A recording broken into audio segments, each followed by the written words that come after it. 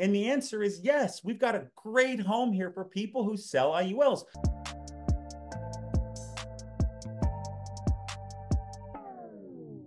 My name's Grady Polcyn. I'm super excited to get on here. Sean sent a rip-roaring message yesterday morning to a lot of our leadership group about the power of IULs and what we're doing as a company and the progression at which we're going from this heavily instituted mortgage protection and final expense company to starting to heavily transition into an IUL powerhouse.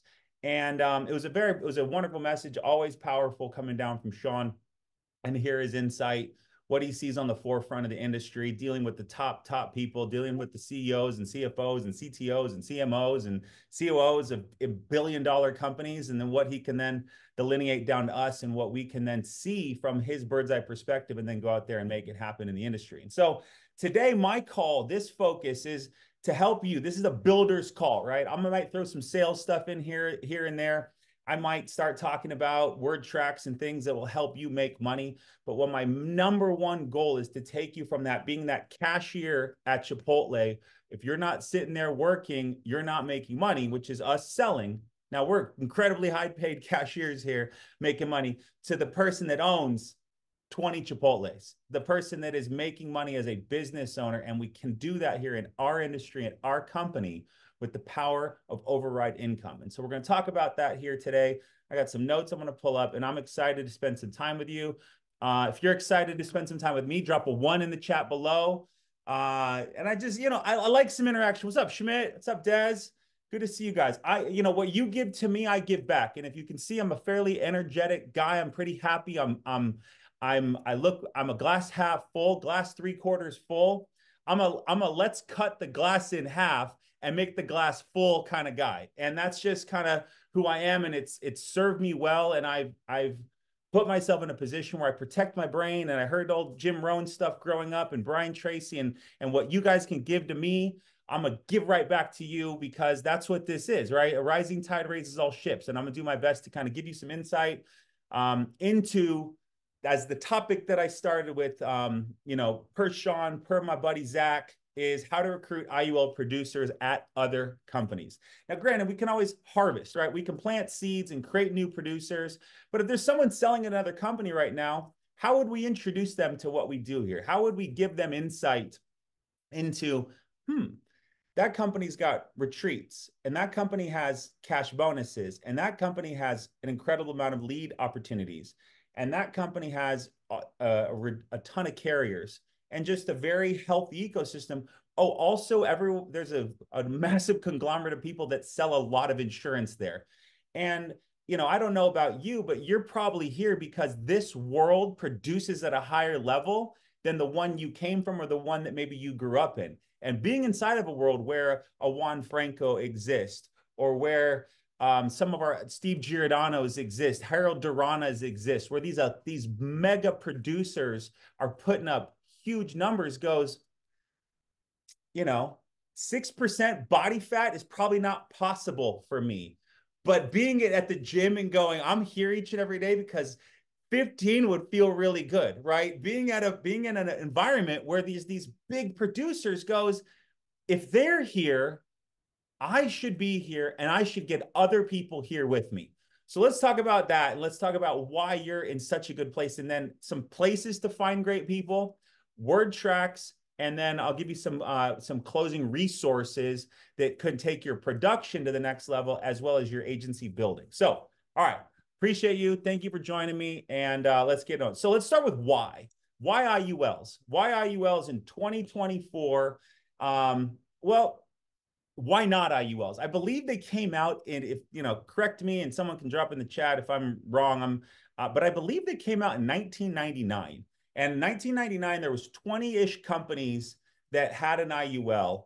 And fast forward now, those initial IULs are starting to 1997. Thank you, Chris. I appreciate you for helping me out here. But they came out in the 90s. So we're 25 plus years. We're at a point now where properly structured IULs back then are starting to do what the intention was, to create tax-free retirement income for the people that started paying into them, taking advantage of living benefits, the life insurance. Hopefully they didn't take advantage of the life insurance, but also taking advantage of the thing that we focus on with IULs is that tax-free retirement income. Now, from us as a producer, right? Let's talk about as a producer, right? We're all producers here. You wouldn't be on this call. It's tough to build if you haven't sold, right? All my buddies who go, I'm not going to sell, I'm just going to recruit. They don't work here anymore because they didn't make it. You got to sell, right? You got to do it. You can't coach if you don't sell. You don't know what the agent is going through if you don't sell. You don't know how to help them with their problems if you don't sell because you haven't been in the fight. You haven't been dealing with Betty and Bob and their son who walked in the door while you're trying to close a policy for $250 a month. And he goes, what are you buying? And you got to take back control of the phone call, right? This is part of the business. So for an IULs, though, we look at where we are today, and what we're seeing from a leadership and company standpoint is persistency. And let's talk about what persistency is. It means in the first 13 months of the policy, how many are going to still be on the books on month 13 and a day, right? Month 13 and a day. So I don't know, someone do the math for me. Is that 400 or 398 days, something like that. 365 plus 30, that 396 days. So how many policies are going to be on the books on day 396? In our traditional simplified issued world, what we're seeing and what we're happy with, what the companies, the carriers, billion-dollar companies are happy with is 70%. 70% means out of 100 policies you sell, 70 of them should still be on industry average, still on the books on day 396. Where'd 396 come again, Grady? 13 months and a day. So 365 days in a year plus 30 plus 1. Okay, and so 70%. By my, normal, below average brain, that's a C minus, okay? That is a C minus in the schooling system. If my boys came home with 70%, they'd be doing a heck of a lot more chores and a heck of a lot less iPad time, right? And the thought process is, when I was in college, I had to get B's, then my parents would pay for my stuff. As soon as I got C's, I got kicked off the parental support wagon. So C's aren't very good, but somehow this billion-trillion-dollar industry got okay and comfortable with a C minus success rate. Pretty crazy, right? I mean, if you actually think about it, that's pretty crazy. Now, we've got great producers around here. Shout out to Wiley Hawkins, who sends flowers to every policy over $100. Shout out to the producers that are using Google Forms and asking for referrals from their clients. And any referral that comes in and books an appointment, they send them a $10 Amazon gift card. Shout out to the agents that send thank you cards still. Shout out to the agents that do follow backs and calls and follow-ups and check with the client and does a policy review at 3 weeks after they sell it, does a client review 3, 6, and 12 months after they sell it to solidify. There are agents that have really high persistency, 80s, 90s, 90, in that 90 healthy range. They're sadly the exception, not the rule, right? Because most people get that sale and they start already spending it on, they start spending it in their head before it actually even hits the bank account. Because we're as human beings, we like that dopamine rush, that absolute just fiery dopamine rush we get from a sale, and we just go, oh, it feels so good. I want to go make some money and move from there, and I want to do it again, right? But the thank you cards and all that stuff, like at times it's the work. So start selling, get yourself some staff, and offload that process. But in this business, 70% is standard, and that is crazy.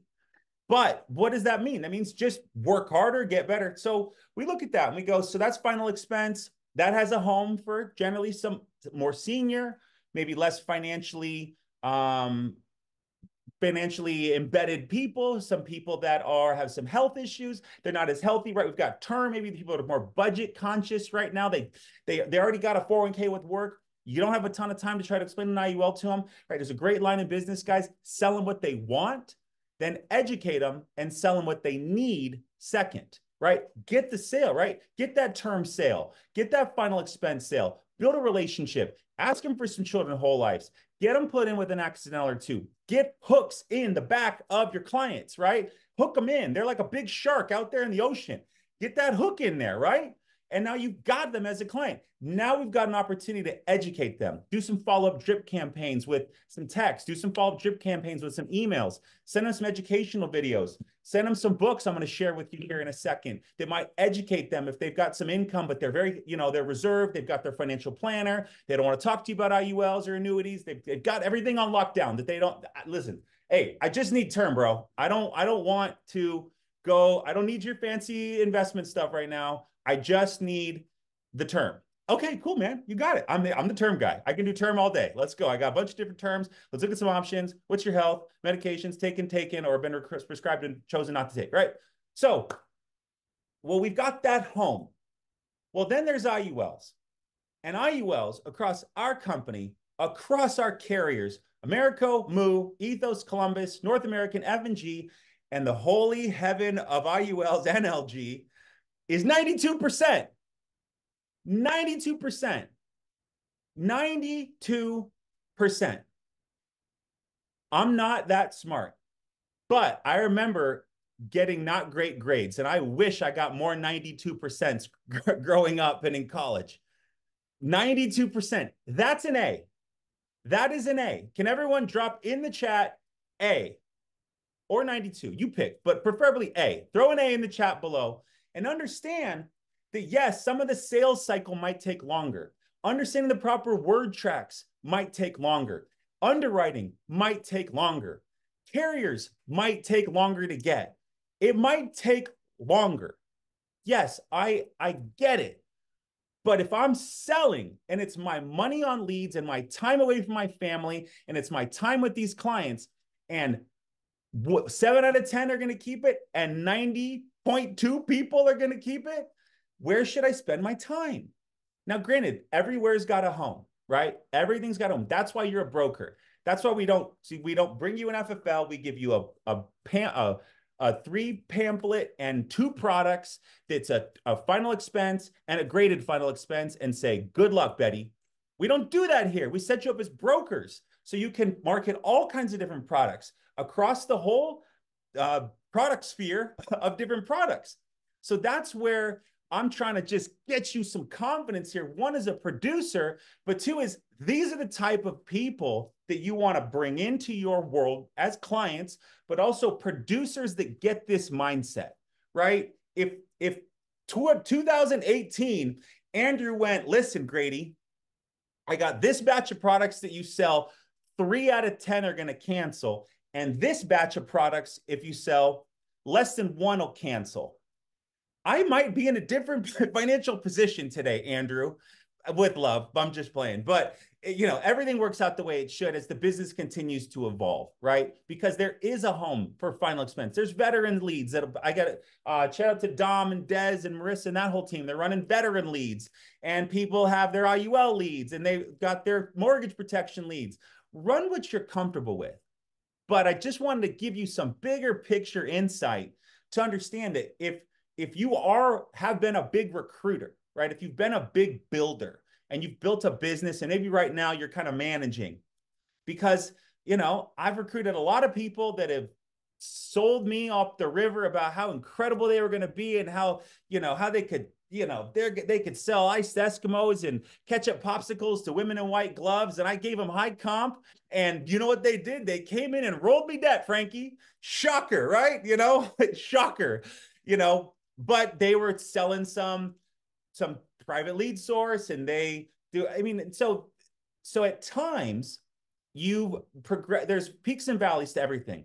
Coming to this business, you're moving through it, you're pushing, you're going for it. Well, we're at a precipice right now, guys, as a company with incredibly high comp. A lot of companies don't have parties and retreats like we do. They don't have incredible conventions like we do. They don't have cash producer bonuses. They don't have cash builder bonuses. They don't have the high comp we do. They don't have the additional perks. Who was I talking to? Trans, just randomly. Trans, they've got a trip to Deer Valley. The guy was hitting me hard. He's like, if you're going to sell final expense, you should be selling it with Trans. We take everything. And if you hit 100, you could qualify for our trip to Deer Valley, Utah. And I was like, Sounds beautiful. Thanks, Steve. And so, but a lot of companies, what they do, other companies, not FFL, is instead of those trips that you earn as a producer, whatever you hit, say you hit that 100 families protected, they just take that money and they keep it as the company and go, oh, we don't have trips. We don't have trips here. I'm sorry. So you have all this opportunity for you, but all this opportunity to recruit with, to bring people into this world to go, you know what? This actually seems like a really positive place, a really uplifting, driven, focused place where I can build a home, where I can hunker down and I can recruit into and I can build my book, right? I had an agent one time, she goes, I want 10,000 clients. My goal is 10,000 clients. And she, I mean, and one of the thought processes is like her whole life and IUL percentage, it's small. We get the beauty of this insurance is we get a lot up front. We get a truckload up front. And then we get an envelope with a couple of grains of sand forever, right? Or at least for 10, 15 years sometimes. And her thought process, if I get 10,000 clients, right? So for you guys, are you understanding that, one, but two, can you recruit with that? And the answer is yes. We've got a great home here for people who sell IULs. How many, Frankie? We have one, two, three, four, five, six. We have 7 IULs carriers? 7, 8 main ones. That's a lot. That's plenty. You can do a lot of damage with just Americo, let alone having all these other companies. People go, well, I want Bob's IUL that he sells down by the farm racetrack. I heard about this one. They've got this one bonus point percentage, and they take advantage of the Barron's 7,500 index with the VIX, mixer on top and a Cosmopolitan, S&P 500, eraser widget. And I'm just like, dude, you need to talk to people. How much insurance have you sold in the past 30 days? Well, I'm getting ready to get started. And man, okay, well, cool. We're a great place to get ready to get started, and we're a great place to finish out your entire career.